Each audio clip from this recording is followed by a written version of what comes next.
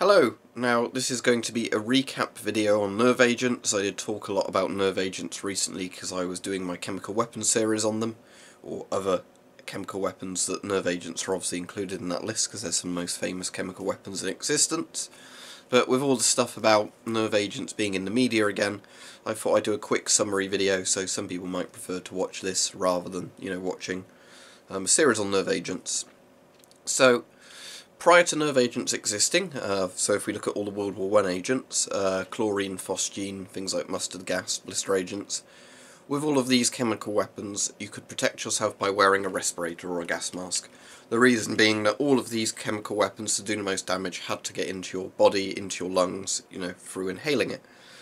The exception of mustard gas, that it damages the skin or damages anything it touches, causing blisters, hence the name blister agent.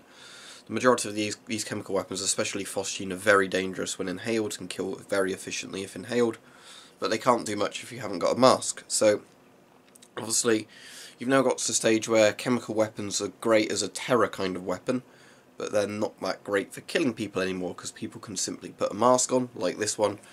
Obviously, this is not a World War I mask, but just bear with me, it's a respirator. You could put a mask on, any working mask with a working filter, and these chemical weapons weren't such a big threat anymore.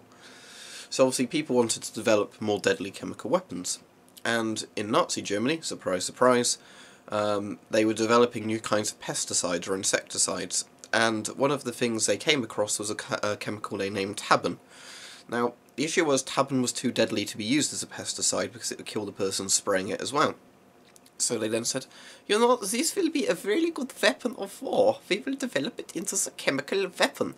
So what they then did is they developed Tabun into Tabun gas. And Tabun gas, the reason it was so much more deadly is a very small amount would kill you through inhalation. So if I didn't have my mask on, I would die. But what made Tabun so dangerous was the fact it could kill through skin contact. Now, I think with Tabun it was something like half to a third of a gram was needed to kill, something like 300 mg of that sort of number. But the point was that, unlike the previous agents, which would cause damage to the skin potentially but would kill you through inhalation, Tabun itself was able to actually kill through skin contact. A mask was not enough. Now, lots of the countries during World War II were making civilian respirators, but they didn't make them anything more than that, so your respirator itself would protect you. If I put this mask on, and there was a Tabun gas attack, for example, I'd still die, because I'd absorb the Tabun through the pores of my skin, or any cuts on my skin, things like that. Tabun still gets into my body, it shuts my body down. So how does Tabun and nerve agents work? Well, nerve agents are primarily, organophosphates, and as I said before, I'm not a chemist or a biologist, so I can't give you all the details on how these chemicals work, and I wouldn't want to be a Dunning-Kruger and assume I know and make an ass of myself. But in plain layman speak, what they do is your body's nervous system has on and off switches. Chemicals in the body with reaction from the brain, turn these things on and off constantly. It's the reason why your heart beats on its own and you can't turn your heart off, and for the most part until you think about it, like, sorry, I'm going to do it to you now, your breathing isn't manual. Your breathing is done by your body, but of course once you think about it, you're now breathing manually, aren't you? But for the most part, your nervous system controls all these things. So what happens is, once this nerve agent or organophosphates are absorbed into the body, what they do is they block your body's ability to turn off these functions. So basically, your heart rate would accelerate or deaccelerate to the point it kills you. You can die from suffocation because your lungs aren't going to actually be breathing in or out. They're going to go one way and not the other. You'll have muscle spasms, things like that. So basically, nerve agent exposure normally starts with twitching, salivating. You can't stop dribbling saliva everywhere because your saliva glands are just working non-stop.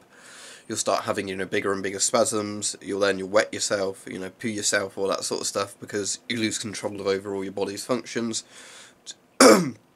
until you eventually suffocate or have a heart attack. So nerve agents were very efficient. And what Nazi Germany did was they said, the Tabun, it is not really as deadly enough, they need to make it more deadly. So they came up with sarin gas being the very famous one, and then Soman. Each of these more deadly than last, less was needed to be inhaled or come into contact with the skin to kill. Sarin has become the most famous of the chemical weapons, probably because it's the one that's been used the most, actually, against people. That Soman is the more interesting one because it's the hardest to have an antidote against. Now, there's a chemical called atropine, or antropine, and what that does is if you're injected with it, it basically is very good at kind of blocking nerve agent from, you know, stopping your nerve endings, you know, responding to each other, however it works in scientific terms.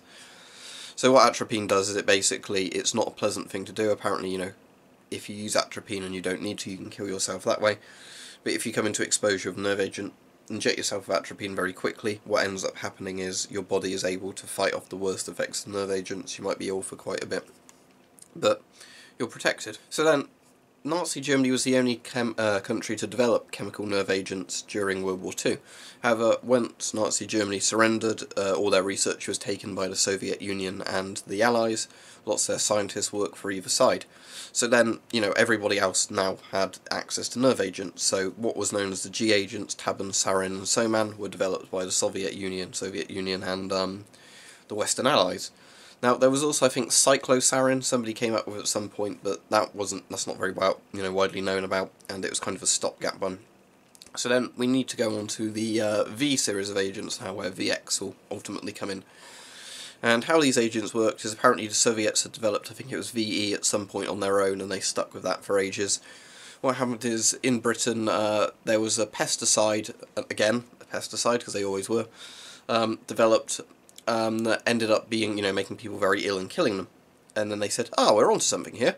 So this was what's known as VG, and it happened the exact same way as with the Nazis. You know, they came up with a nerve agent because there was a pesticide that was too dangerous for agricultural use. So then Portendown kept working on the V series of nerve agents, often trading lots of the stuff with America for thermonuclear weapons research. And obviously soon the Western Allies had lots of really dangerous nerve agents. Now, when it accumulates, maybe, was the word I'm looking for, with VX, Venomous Agent X, which was, you know, widely thought of as the most dangerous substance on the planet. Now, VX can kill through only 15 milligrams of skin contact, far, far less if you inhale it. To give you an idea how small 15 milligrams is, there's 1,000 milligrams in a gram. Think of how tiny a gram is. If you think of a couple of little grains or something, that's pretty much a gram. So, basically, it's about almost 1/100th of a gram is needed to kill somebody. So, if you think of the point of a needle covered in VX, something like that, a very small surface area object, you know, there's enough VX on that to kill several people through skin contact alone. So that gives you an idea of how dangerous VX is. Now, it was thought the Soviets hadn't come up with VX themselves. They'd been said probably using VE or something similar, very deadly still, but, you know, not as deadly as VX. But anyway, with VX, the important thing of the V agents compared to the G agents was that they were persistent. So what that means is that the G agents are non-persistent. So the V agents, if you sprayed them somewhere, they sit around for ages. They don't get blown around by the wind as much. They don't evaporate. The sunlight doesn't destroy them as quickly. You know, you could coat an area with V-series nerve agents, and then, you know, it's like a no man's land. You walk in there without the proper protective gear on and you're dead. So V agents became very, you know, scary in the idea, a bit like where you'd have a nuclear war and then you'd have nuclear winter for the people who survived it. With the nerve agents, there'd be massive areas of land that are just completely uninhabitable, because if you step on them, you know, you come into contact with a nerve agent and all of a sudden you're dead. So, another thing I don't know if I mentioned is how efficiently and quickly the nerve agents kill. Through inhalation they can kill in minutes, through skin contact they can kill, again, in minutes potentially, but normally within, you know, 10-15 minutes to an hour kind of time. Depends, of course, on the quantity and everything else, the purity of it, which is something we need to get onto. Because there was the sarin attack on the Japanese underground in, I think it was 1995, and only about 12 to 20 people died in that, depending on which sources you look at. However, thousands, I think it was between 4,000 and 5,000 people were ill, had to go to hospital with temporary blindness, headaches, nausea, muscle spasms, things like that. The reason was the sarin made wasn't proper sarin. It was like, if I tried to make sarin, I was probably somebody with a bit more chemistry knowledge than me and the equipment, but they'd almost got it, but not quite. And what that meant was, thankfully, lots of the people who would have died just became ill and recovered. Obviously people did die, but for the most part their sarin was impure. So, how does Novichok come in? Because, as I said, I mentioned that for the first time in a video the other day, because, you know, Novichok is now in all the news media, and they're definitely saying stuff about it that's not true. So I've tried to do quite a bit of reading on Novichok, because for quite a while Novichok was considered it's a theoretical chemical weapon, we don't know if it really exists. So Novichok is apparently Russian for like noob agent or new kid agent, you know, like newbie agent, and what it basically means is, you know, it's the newcomer. And apparently the Russians or the Soviets' idea of designing Novichok was that they wanted a chemical weapon that wasn't classed under current chemical weapon laws, you know, getting around it like all the countries try and do with various things. You know, when America used Agent Orange, it was the defoliant, so that's okay, it's not actually a chemical weapon, despite all the horrors that's done since. So, the idea with Novichok was that they could produce it themselves, and it could be produced by pesticide factories and chemical factories. You didn't need special chemical warfare equipment to make it. Now, another interesting thing with Novichok is it's two chemicals that made it, that you mix together. And the idea was that you could make each of the chemicals separately, which were, you know, like not really scary, horrible chemicals on their own. Made it much safer to transport. When you want to use it as a weapon, you have some sort of machine, I guess, where you put one vial of one thing in one vial of the other thing, it mixes it for you, and then you can spray it. Or pressurize it into cans or shells, or however you're going to distribute it. So, the other interesting thing of Novichok is apparently it has the same things as Soman, and Soman, as we were saying earlier, was the one that's very resistant to atropine. It's very hard to treat people if they're poisoned with it. You know, they're almost guaranteed to die. The other thing with Novichok is there are several in the Novichok group, apparently. I think they're called things like Novichok 5, Novichok 7, Novichok 10. I don't know the difference between all of them. Lots of this is classified information. When the journalists on the mainstream media try and tell you that they know all this stuff, they don't, because a lot of this information is not out there. Anyway, the West became aware of Novichok supposedly because one of the main Soviets working on it, or Russians working on it, defected. He took his research with him, and now, you know, America and everybody else who wants it can manufacture Novichok if they want to, if they bother to, you know, all this sort of stuff. Apparently Novichok is quite complicated to come up with, but once you've got all the stuff for it, it's very simple to make, so you don't need, as I was saying, all these proper military kind of facilities to make it and get it working just right. So, Novichok is, I'm assuming it's persistent, I don't have that knowledge, but it's supposedly 8 to 10 times deadlier than VX, depending on how you look at it. Now, this is the bit I find kind of crazy, because, as I said, VX could kill through 15 mg through skin contact, not inhaling, skin contact. This is 8 to 10 times deadlier. So let's say it's 10 times deadlier, that's 1.5 mg needed to kill an adult man. 1.5 mg is tiny. As saying 1,000 mg in a gram, 1.5 mg. If we said it was 1 mg or 2 mg, that means it could kill 500 to 1,000 people with 1 gram of the stuff through skin contact. Not inhaling it, skin contact. So, you know, very, very dangerous stuff. This is why I have my doubts that it was obviously used in this poisoning thing we've had in the UK, where they keep changing their story non-stop about it because they don't let the facts come in first. They blame Russia before doing anything else. So, you know, the story does keep changing. But, yeah, Novichok, if it did exist to the degree it was meant to in all these things, it's, you know, a real doomsday weapon. I mean, all the nerve agents are WMDs, weapons of mass destruction, but Novichok is one where, you know, if you sprayed a canister of it somewhere, people would just drop. You know, through inhaling it or skin contact. I mean, if only 1.5 mg was needed to kill people, you know, like, you could just say 2 mg, you could kill 500 people through 1 milligram of it, or 1 gram, you know, 1 then to 2 milligrams, kill 500 people. Far less is normally needed to be inhaled, so I guess that if everybody inhaled that 1 gram, you'd then kill several thousand people with it. So yeah, Novichok is really scary. So, nerve agents are obviously banned for the most part under, you know, like all the weapons and sort of conventions acts as they should be.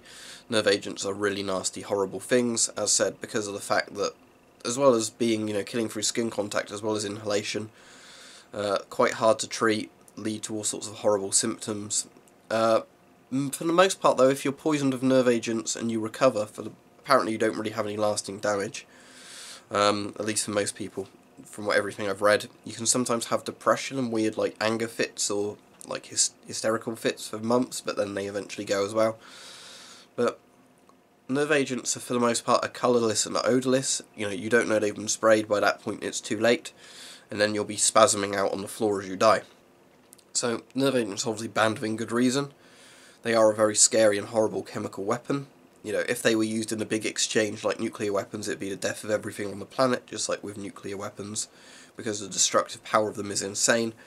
As I was saying, if you imagine that, let's say, a litre water bottle would have enough of a strong nerve agent in to kill maybe, you know, a few 100,000 people, you start to get an idea of how deadly this stuff is, especially then when it's made into massive shells, you know, and spray tanks for aeroplanes and everything else. So, yeah. Nerve agent is horrible stuff, so it started off with the German G agents, then the V agents, and now apparently Novichok. But again, there's not enough information on it, so we'll have to wait and see what happens with that. But yes, very scary stuff.